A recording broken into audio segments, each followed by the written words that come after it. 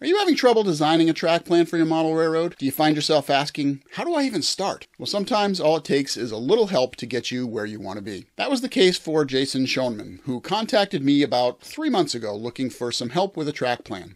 In this video, I'm going to talk about the process I used to help him get the layout plan he was looking for, including tips you can use to do the same. Hi everybody, I'm Joe Parker of the Pixel Depot, where we give model railroaders the knowledge, tools, and services they need to build a realistic layout and the motivation to work on it right now. I enjoy layout design and track planning, which is why I include them on the list of services that I offer. Now, I'm not one of those people that draws track plans all the time just for the sake of it, but when there's an opportunity to design something purposeful for someone, I'm all over it.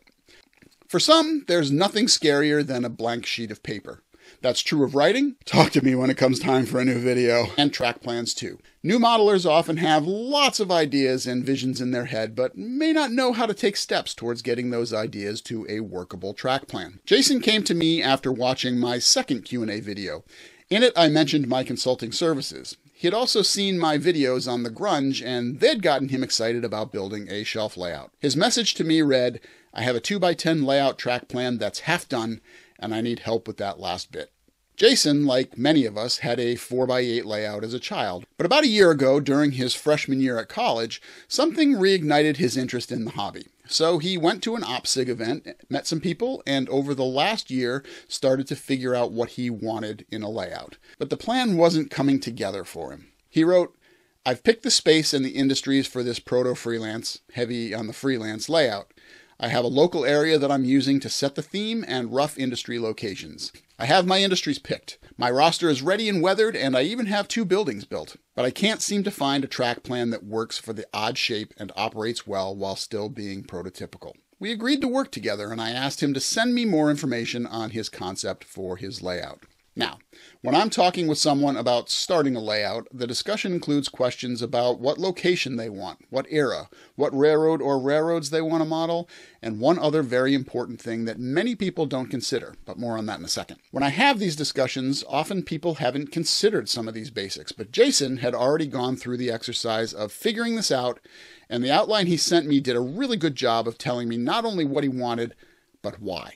The why can often be the most important and overlooked part. The why helps uncover your motivation for the layout. When you identify the personal reasons behind why you want to build a layout and why you've chosen things like the location, era, railroad, and operating style that you want, the more likely you are to be happy with the layout and the more likely you are to make progress on it. Good layouts tell a story about what they are and why they exist, and by extension, a story about their owners and what they expect to get out of that layout. So along with Jason's outline were 2 other things. One was a rendering of the space that he had to work with, which was extremely helpful when it came time to draw the track plan, because I didn't have to guess on any of the dimensions. The second was a set of small layout plans that he liked, which gave me insight into the kind of density and operations he was looking for. Now, his basic requirements were pretty straightforward. He wanted a layout set in 2019, located in the Bay Area of California, specifically a section of the Oakland-San Leandro area served by the Union Pacific. He had chosen that specific spot because it included industries he liked, and he also liked that they flanked both sides of the main. He chose that era because he told me it was, quote, the last time life seemed normal. Can't really argue with that. To get me oriented, he sent me a Google Maps link, and I gotta tell you, when I went to the map, I could immediately understand why he was drawn to this area. If I was interested in a Union Pacific themed layout, this would be an area that would be on my short list to explore. It's a huge industrial area that obviously hosted a ton of rail activity at one time. You can tell from the shapes of the buildings and the plots of land that all kinds of industrial spurs used to branch off from the main all over the place.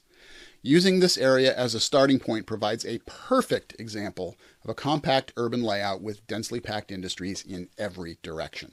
He went on to say that the right-of-way has seen a lot of changes over the years, and currently 2 of the industries he wanted to model, like many in the area, aren't served by rail anymore, which is pretty obvious from the street view. Despite this, his take on it was, let's pretend they still are.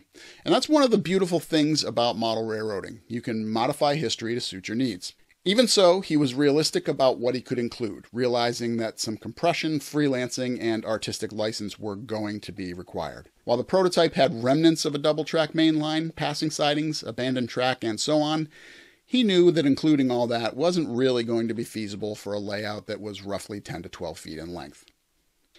This is the drawing that Jason sent me of his space. He planned to build the layout along one wall, which had an unusual jog and access to a window. The total length was about 12 feet. He had enough space that he'd be able to add a 36-inch fiddle stick for staging on the right side and a 10 to 14-inch stick on the left to make switching easier. Now, it's an unusual space for sure, but I was pretty confident we could make it work. Building a layout is hard, and it's easy to let fear and procrastination creep in, with the end result being you never get your layout built. So have you ever wished that you had someone to kick you in the butt and keep you on track?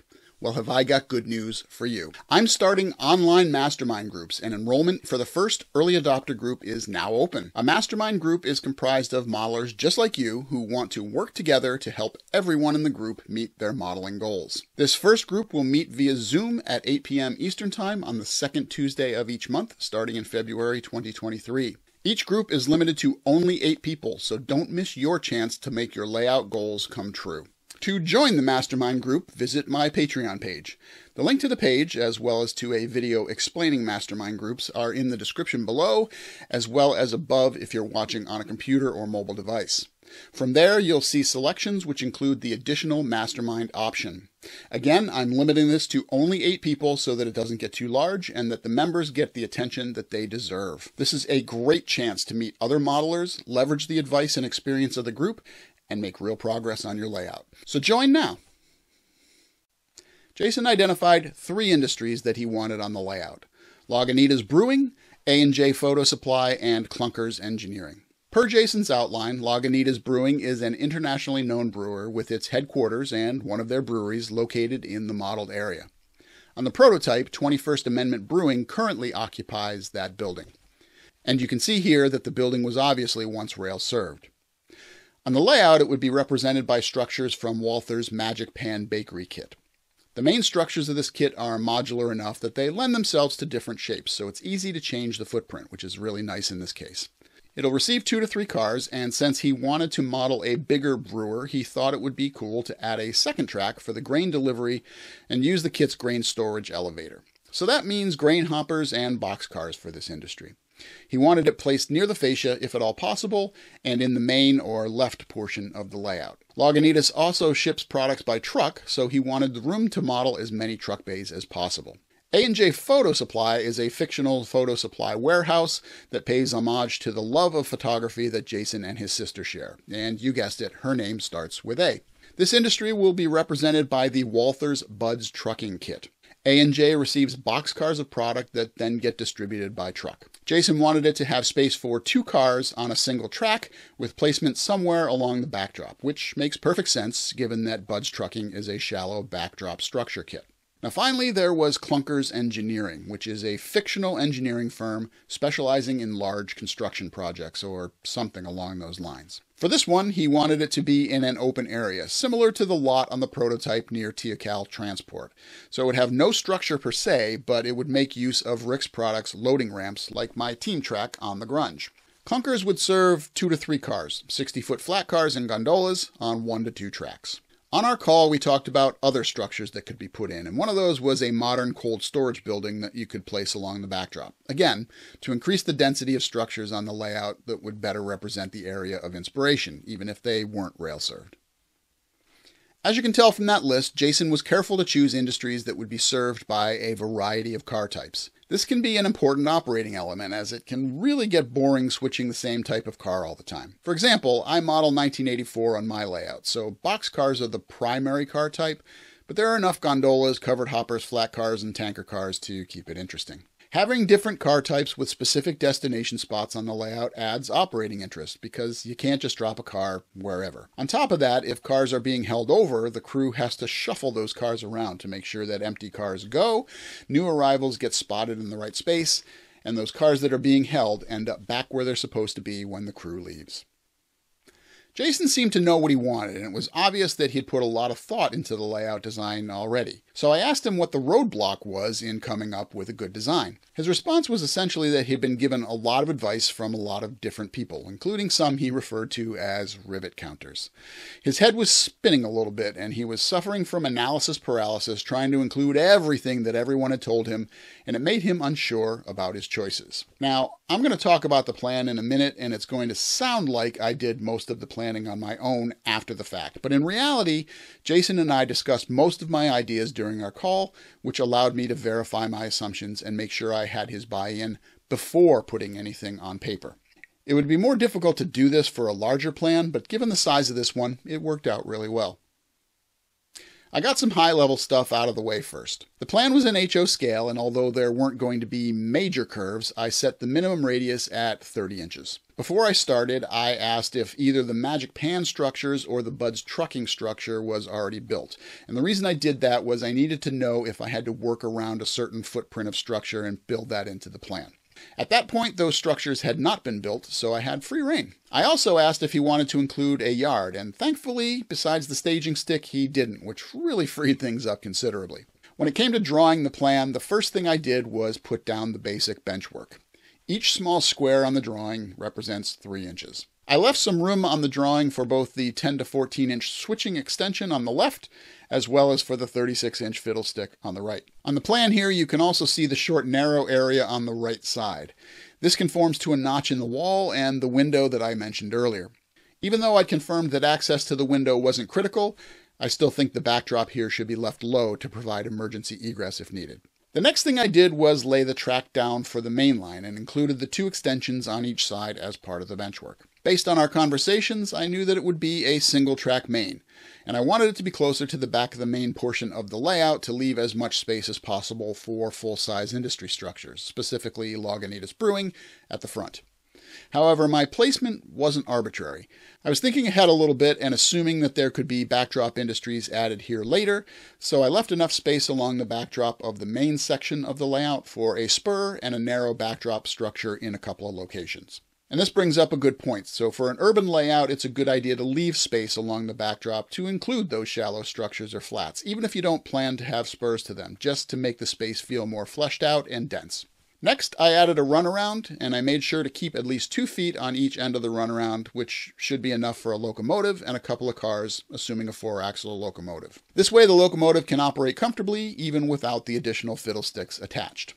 Now, a runaround is critical for operations on a shelf layout with turnouts facing different directions to allow the locomotive to get around its train and be able to pull and shove cars into the industry spurs for delivery. If possible, the runaround should be long enough to accommodate the longest train within the confines of the runaround itself. And if you can't do this, you may have to get creative with your operating scheme. With the nuts and bolts of basic operation accounted for, it was time to start placing industries. Looking at the bench work and keeping in mind that A&J Photo Supply was to be a backdrop structure, it seemed obvious to me to put it at the upper right in that window nook. This would allow for a nice long run into the industry while leaving space for scenery in front of it and to the left of it. Given all the elevated roadway in the prototype area, that corner would also be a great place for such a scenic element, and that would represent things like Interstate 880. Or you could have an open lot full of containers, trailers, or just debris. It also lends itself to a parking lot or more buildings, possibly even diagonally along that left corner. So you got a lot of options here. What I wouldn't do is put more track here. Even on a small layout like this, you want to try and include some breathing room in the scenery to separate your scenes. Given Jason's request to have the brewery near the fascia and include space for truck docks, the front left area seemed the logical place for it. Having built this kit myself in the past, I knew this orientation would allow him to have at least 4 truck doors on the right side of the main building. The spurs for the brewery come off the front of the runaround, which also leaves enough space to model the abandoned second main line track if he wanted. This makes it feel as if the brewery had been there while the second main line was still active. At this point, I started thinking about roadways and trying to figure out where I might be able to put access roads. On the prototype, no roads crossed the main line at grade, but I thought I could take some liberties with this. Now, I could place something in the middle of the runaround, and that was possible, but seemed unprototypical. A crossing on the left side of the runaround, providing road access to the brewery, would probably be a better option, and more on this later. Rounding out the industries that Jason asked for is clunkers engineering. He had specifically called out some trackage near TioCal Transport, which is essentially an open lot tucked into a triangular space between the main line and a roadway. So in the interest of breaking out of the all-track parallel to the main mold, I decided to put this spur in at an angle towards the corner. I also thought it was good to put this on the front of the layout for a couple of reasons. One, since it didn't have a formal structure, that wasn't going to block access to any industry at the back, the runaround, or any other turnouts on the layout. Second is that it worked nicely there, and well, why mess with a good thing, right? At this point, the track plan was complete as far as what Jason had specifically requested. But it occurred to me that even with its larger footprint, this layout schematic was essentially the same as the Grunge. It had more open area and more opportunity for large structures, but from an ops perspective, it was pretty close. And to be honest, this bothered me a little bit. The term one-trick pony came to mind. I could have moved things around for the sake of a different schematic, but I actually really liked how it looked, so I kept it. Later options will break this mold a little bit, so stay tuned. As it stood, I could be sure that the layout would operate well based on my operating experience with the Grunge. There are plenty of areas that could be developed with scenery along the backdrop and in the middle of the layout. Track work wasn't over the top, and the number of required turnouts was relatively low, with a total count at this point of 6. Given that Jason is a college student on a budget and turnouts aren't cheap, I didn't want to go overboard. I could call this done. But I also couldn't leave well enough alone, given that the area was intended to be a heavy industrial switching area. So I continued with some additions that he could consider later if he wanted to, as well as give him future opportunities when the layout was close to completion or when his budget was a little bigger. Now, I like the idea of a place to be able to stash cars while switching, and I also like the added operational possibilities and variety of a team track, so I decided to put one in over by Clunkers Engineering. I then drew in the roadway, finding a spot where A, it wasn't going to cut across the layout perpendicular to the backdrop, which has been a problem for me on the Grunge, and B, it would be clear of the working parts of the turnouts. With the roadway in place and leveraging the open space on the backdrop, I put in another industry at the upper right. As I mentioned, we'd discussed the possibility of a cold storage warehouse, and this could be one. And it would also make sense with the road placed there that trucks would be able to access the warehouse too. Similar thought process went into industry number 5, but I also liked the fact that the lead to A&J photo was long, so you could deliver to this industry without getting in the way of any cars spotted at A&J. Industry number 6 went over by Clunkers, and it represented one of those industries reached by the long winding leads on the prototype. You could even add structures on both sides of the track to get the concrete canyon effect. This was the plan that I gave to Jason, and I was sure to tell him all the areas that were optional. The feedback I got back was that he really liked the plan, and he said, all I would say is move that extra industry track closer to Clunkers so they get 2 tracks, and it's pretty much perfect. So here's what it would look like with that change in place. One final edit I'd make is that, well, I still like that possibility of a team track or a place to stash cars while switching. So I'd add back another short length, and this then would be my final plan, including all the optional industries and track work. The prototype area would be a great inspiration for anyone who's interested in modeling the Union Pacific in an urban setting with lots of switching and operations. I'll include a link to the map in the description below. The industry options are many and varied. There's a yard north of the area we focused on here that could be used as the hub for operations, and the long straight main line means you have access to the entire North American rail system, either north or south of there. There are some other takeaways from this process. Know your why. It informs everything you do. Even modern Class 1 railroads provide opportunities to model intensive switching. You can build your layout in stages as time or funds become available. There's no need to build everything all at once. Even on a small layout like this, you want to try and include some breathing room in the scenery to separate your scenes. A runaround is critical for operations on a shelf layout to allow the locomotive to get around its train and be able to shove cars into the industry spurs for delivery. Operations are enhanced by incorporating a variety of industry and car types. There's a lot of operating potential and fun to be had with a small layout. And finally, it's your layout. Don't let others dictate what it should be. This was a relatively simple plan, so it didn't take long to come together, just a couple of hours. In fact, it took way longer to write the script for this video. But it should provide Jason many hours of enjoyment. There's a lot of activity in an area of about 26 square feet, even smaller than a 4x8. Who says you can't have an interesting layout in a small space? Have you designed a layout for a small, odd-shaped space? How successful has it been? I'd love to hear all about it in the comments. That's also the place for questions and suggestions. You can also follow me on Facebook, Instagram, and Twitter. Links are in the description below. Facebook is an especially good place to get in touch with me if you are looking for consulting engagements. So that's all for this video, but don't stop here. Are you having trouble getting started on your layout? Click on the link in the upper left to see how you can set goals and kickstart your efforts. You can also find more great content below that. I'm Joe Parker of the Pixel Depot. Thank you so much for watching, and I hope you'll meet me next time in the train room.